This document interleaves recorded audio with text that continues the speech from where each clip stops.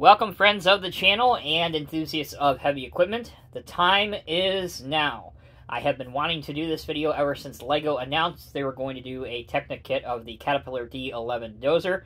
It's taken me and a friend a little over a year and a half to build this massive, nearly 4,000 individual piece LEGO kit, but it is built, it is functional. We'll go over the details. I'll show you some of the functionality. I'll show you how the controls work on a smart device. So stay tuned. If you're into Legos, if you're into heavy equipment, or if you're just into impressive feats of mechanical modeling, then this video is for you. So, a little bit of backstory. This is the LEGO Technic Control Plus Caterpillar D11 track-type tractor or bulldozer. The Technic series is not for the beginner LEGO modeler, let me tell you that. So don't pick this up as your very first LEGO kit you've ever done since maybe you were a kid. However, that said, this is definitely geared towards the adult collector. In fact, the box actually says ages 18 and up. Item number 42131. I believe you can still buy these from lego.com at the time that I'm filming this review video. But I do believe that they will become a closed model very soon, therefore they're no longer available from LEGO. So if you want one, go ahead and pick it up. The only downside, which leads me to my final point, is that this is between $450 and $500 US. That, of course, is before the eBay inflation and everything that we know exists and goes on. So again, that's why I said if you want one, go ahead and splurge now before you can't get one for anything less than $1,000 or so. 3,854 pieces to be exact, including several remote controls, or motors as LEGO calls them. The scale is not specified on this dozer, but I can tell you this, it is larger than 1/24 scale because I have a couple D11 dozers in 1/24 scale. You can see this takes up the entire review table. It is just a massive piece. To give you an idea of just how big this is, I am bringing out the measuring tape right now, and we'll measure it end to end, and that'll give you a good idea. Okay, so this is going to be in inches. So from the back of the ripper to the very front of the blade, you're looking at approximately 20 inches. So that's pretty sizable, absolutely. And then from the bottom to the topmost portion of the cab, you're looking at about a foot, maybe a little bit more, give or take. And there's your measurements. As for how big across it is, allow me to take up your entire screen. We'll just go end to end from the blade. So, again, in inches. About 15 inches across. You can see that there. So, an absolute massive model. You're going to need a lot of space in your display cabinet. Not only in terms of actual weight, because for a plastic LEGO kit it actually is pretty heavy, but it's also very, very wide and very long, so please take those factors into account. All right, let's go ahead and get into some of the details. All of the stickers on here are just that. They're stickers. They're not decals. They use them to bring out a lot of detail. So I'll point out here, you can see D11 right here. You can zoom in on that. There we go. You can see D11. You can also see that the grill perforations are not perforated. They are done with the effect of stickers, so that looks quite good in my opinion. Moving towards the back, you can't see it very well, but right here is a cat logo.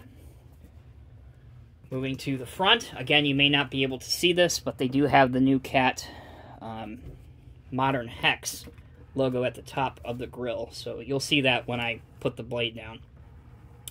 Over here, same for decals. Warning decal here, which again, these aren't really decals, they're stickers. The new cat Modern Hex. The box markets this as a D11T. Technically, this is not a D11T. This is the D11 Next Gen. So that's somehow got past LEGO in the marketing department and cat. But it is what it is. And then there's a cat logo here. That's basically it for the stickers. Everything else is done by the help of LEGO pieces. So, let's now get into the other features on the model. We have a ladder that will fold down. Here are your tracks. Each of these track pads are individually linked. I don't remember the number on each side, but it is obviously quite substantial. Again, we're zooming out here just a bit. You have the fire suppression systems on the back, here and here. These are your tanks. Obviously a large single shank ripper. The protection railing around the cab, you do have opening doors, which is great, not only to get inside the cab, they open on both sides, but you also have opening engine compartment doors, which is super cool. And that's important because you can actually see these pistons, these yellow pieces here on the side of the block. They will go up and down as the tractor is moving. And then also this red piece, which you can probably barely just see here. The tracks are covering it. But there's a large red actuator piece right here. And every time you want to use the vehicle, at least its remote control functions, you have to activate that piece to turn on your machine. Okay, we'll go along to the other side, just for being complete as we can possibly be. Opening door on this side as well. There you go. Make sure it doesn't catch on the tracks. And again, here's the opening door for the cab.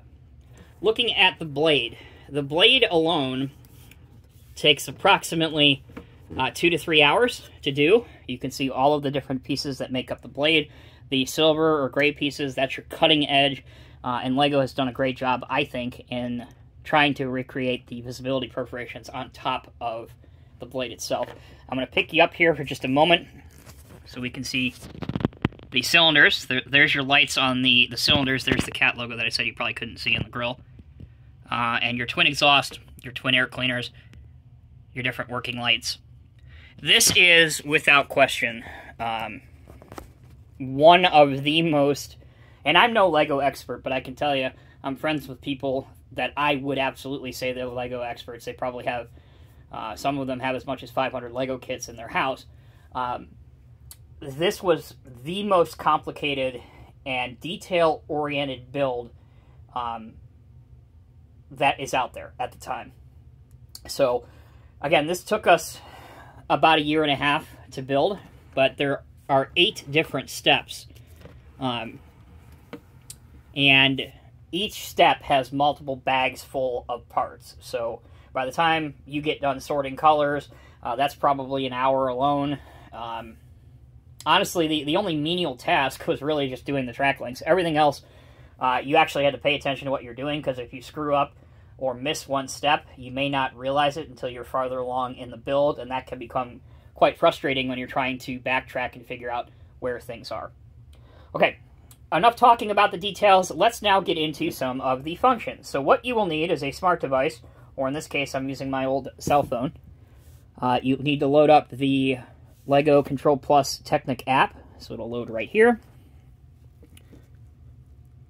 Alright, you can see all of the different, I don't have all of these, obviously, it just automatically loads up, but the D11 does come online immediately. So we click that, we click Drive. The first time you do this, you'll have to calibrate everything. And then there you go, it tells you to activate the red lever. So that's what we're going to do now. So now that's activated. It says connecting. There you go. You can hear an audible engine noise going, and it'll say connected. You can control this one of 2 ways. So you can go back if you want for the one-touch control, which I personally am not a big fan of. But it just goes through step-by-step how to operate the thing. So and it goes through different ways you can do it. So we're gonna check these automatically and go back to the other way. So we'll do this. Okay, so there's the control. So these are going to be how you turn the tractor. This is your ladder. So let's drop the ladder down. As you can see above me, the power access stairs is now coming down. Conversely, we can bring it back up. Alright. Also, here is your throttle. You can control how fast you're going, and obviously this is reverse drive. Your horn button. And then this is your blade tilt, forward and back, and then blade up and down. So let's go through some of the features here. We're going to go in drive, which is actually reverse. There you go. So there's reverse. Switch it back to drive. Now it is driving. Okay. Now we're going to turn it a bit towards you. So now we're spinning around as it gets stuck on the door, or on the wall. There we go. Zoom back out here just a little bit more. I apologize about the table, but hey, you got to work with what space constraints you have sometimes. Okay, so now we've got it facing you, at least towards the Ripper is facing you. So now we're going to hit the down Ripper button.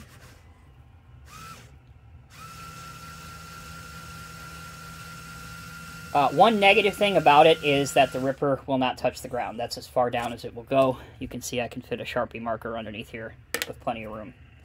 So it doesn't go below grade and you can't rip anything, which is a bit disappointing. That said, at least the Ripper does work, which I appreciate. Now, draw your attention before we go to the blade at the yellow pieces here. So as I drive this, you see the yellow pieces going up and down? That's pretty cool. That's a detail that I like a lot that they didn't have to incorporate, but it is quite neat that they did that. All right, to save time, we're going to go face towards you. And now, we're going to do some blade functionality. It is very slow with the blade because it's so large, but as you can see right now, I am lowering it.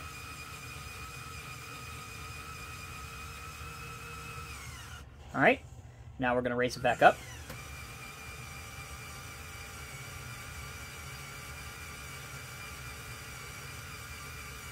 And that's, again, just using this control piece right here. Okay, now I want to tilt the blade. So you click this button, and you see how this turns horizontally. Now, we're going to control there's tilt forward. It's tilting forward. We'll move this on its side so you can see it better. And there's tilt backwards. And while it's on its side here, we will do up and down again. Just to show you how that works from the side. There we go, going down.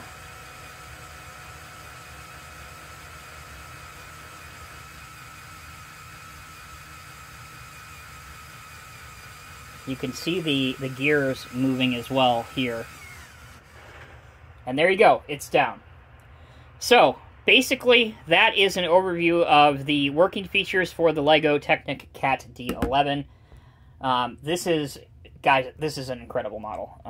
It is absolutely a feat of engineering. The fact that a lot of this stuff actually works, pardon my finger there, a lot of this stuff is actually working, and it's a LEGO model. So, of course, there's going to be design limitations in the way that things look. But overall, I think they did a pretty decent job. You will have some extra parts, so this is my extra parts bag. There's actually not much, but it is helpful that they include at least a couple spare track links should yours break. Now, you want to talk about instructions.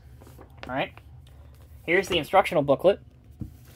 Huge. You can probably see how thick it is.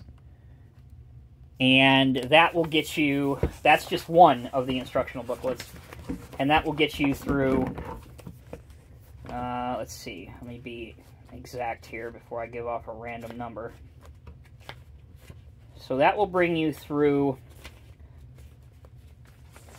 step 626.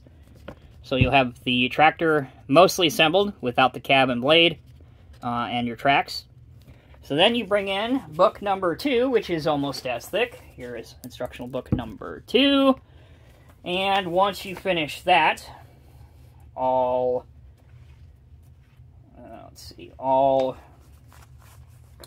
1,138 steps, you should have a model that looks remarkably like a Cat D11. So lots of fun. Again, what you need to know here is that if you are a heavy equipment enthusiast, if you are a LEGO enthusiast, I would absolutely recommend picking this up. I've had people over here that have, well, to be truthful, most of my friends have no interest in scale models at all. Doesn't matter if they're brass, die-cast, LEGO, whatever.